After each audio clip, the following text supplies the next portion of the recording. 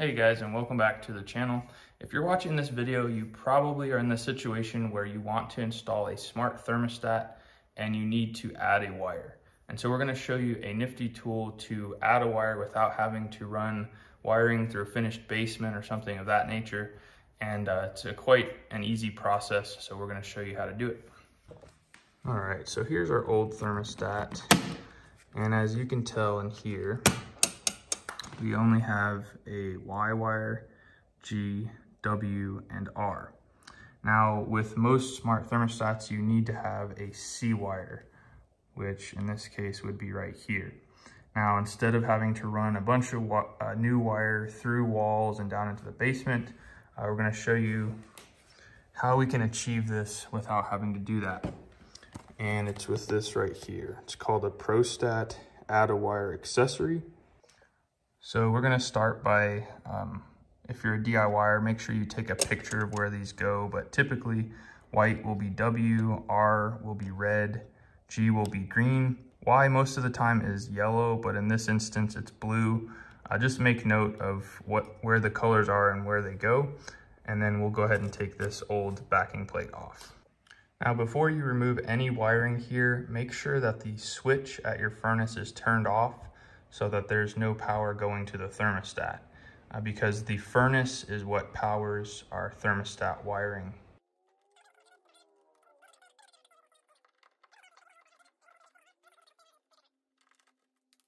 This is the thermostat we're going to be installing. It's a Nest Thermostat E.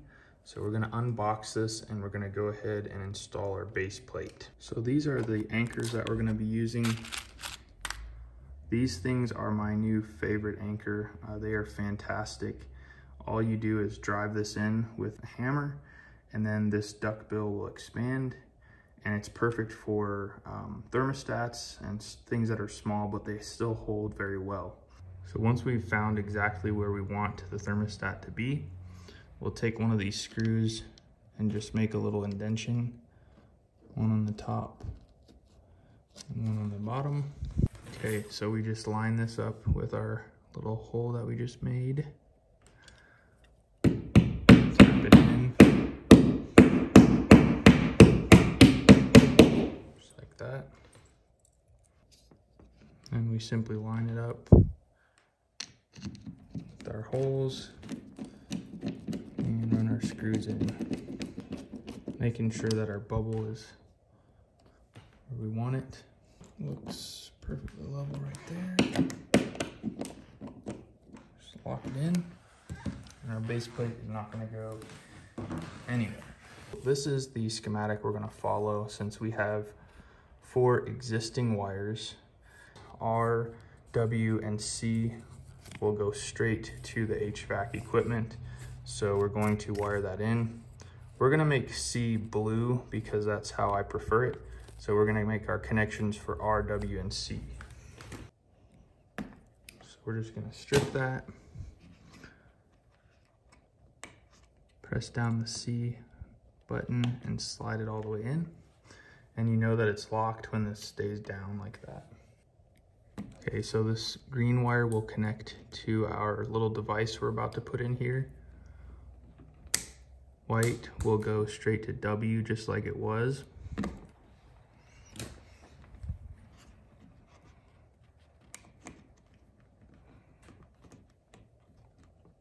That, and R will go to R.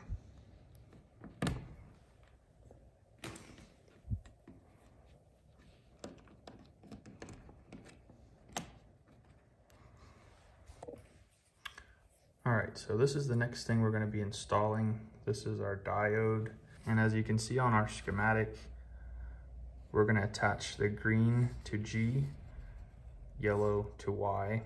So let's start with that. Green will go to G,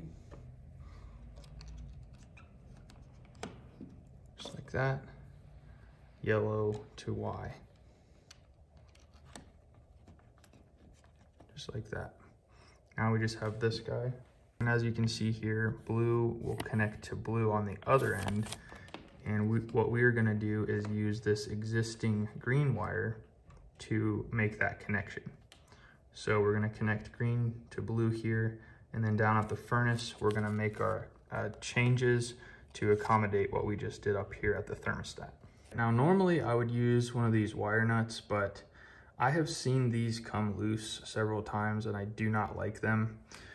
What we're gonna use is called a Wago lever lock. Now, as you can tell, it's not much bigger. It's still very small, and you simply open these up, slide your wire all the way in until you see it hitting the back there.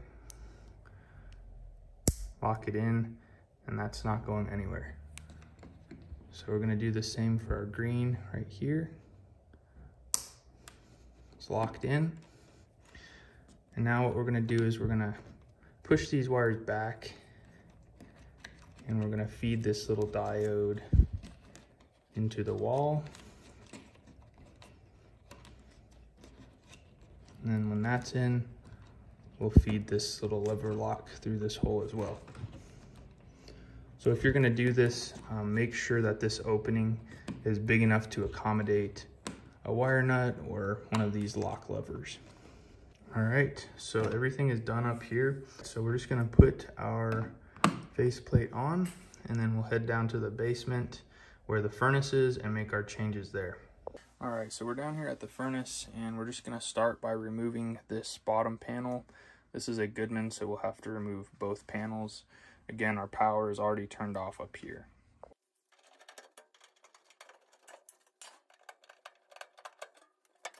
These are where all of our thermostat wires are connected.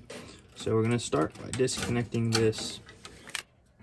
All right, so we can see the labels of all of these now.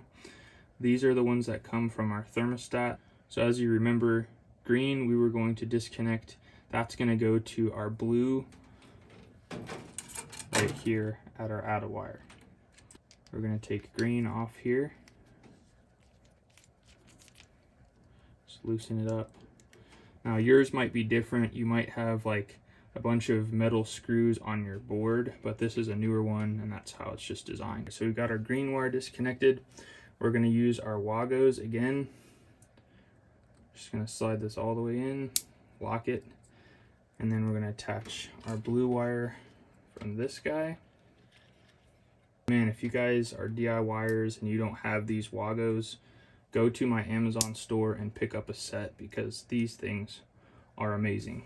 Simply go to the video description and then you'll see my Amazon page here, all my favorite HVAC tools.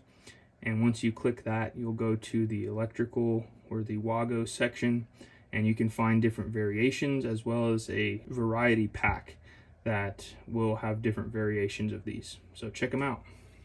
Okay, so our blue connection is made. Now remember, we have blue connected to C at the thermostat. So down here, we need to make that change. We need to move blue to C.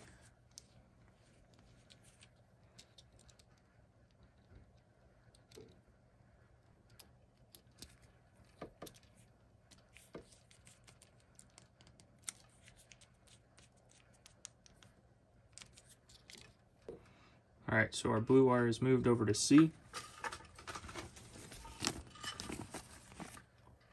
Now let's move on through here. So red from the Thermostat will go to red on the equipment. And as you can see, both of these will go to red.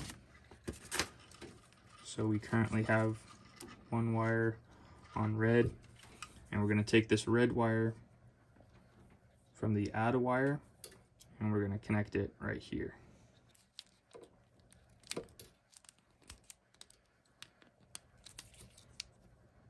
Okay, so that's good. Next, we'll move on to the green wire. Green will go to G, and that should be the only one on G. As you can see, there's nothing there currently. So we're gonna take this green wire,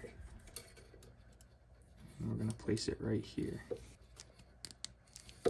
Okay, next we're gonna move on to yellow, and yellow is actually going to have two because this doesn't show the wire that goes out to the condenser. So as you can see, we've got our yellow there. This wire comes from the condenser and the other one goes to common. So we're going to take our yellow,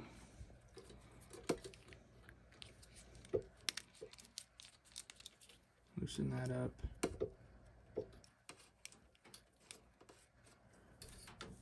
place those together, lock it back down. Okay, and last but not least, C brown is going to go to our C terminal. Now, for this particular one, we have 3 different connections. So what we're actually going to do is we're going to spin these all together.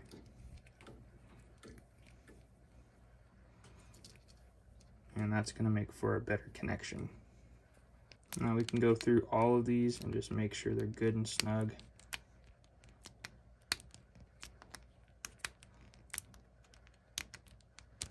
And that's it. So we'll just plug this guy back in, and then we're going to mount this to where it's not just sitting on the bottom of the case.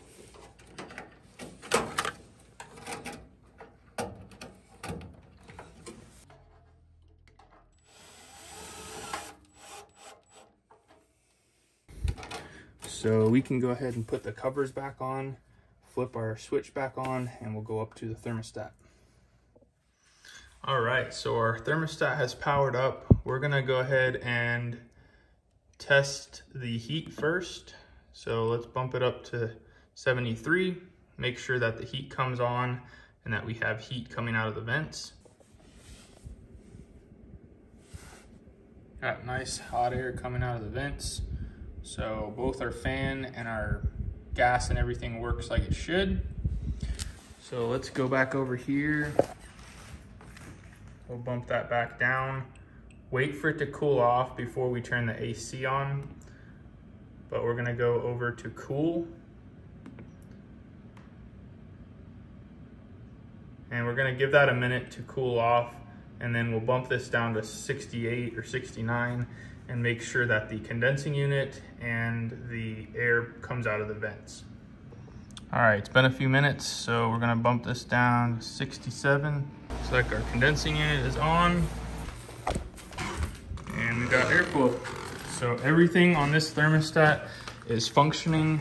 Now we have a C wire, and we don't have to ever put batteries in this thing. It will stay charged, and that's how easy it is to put in and add a wire.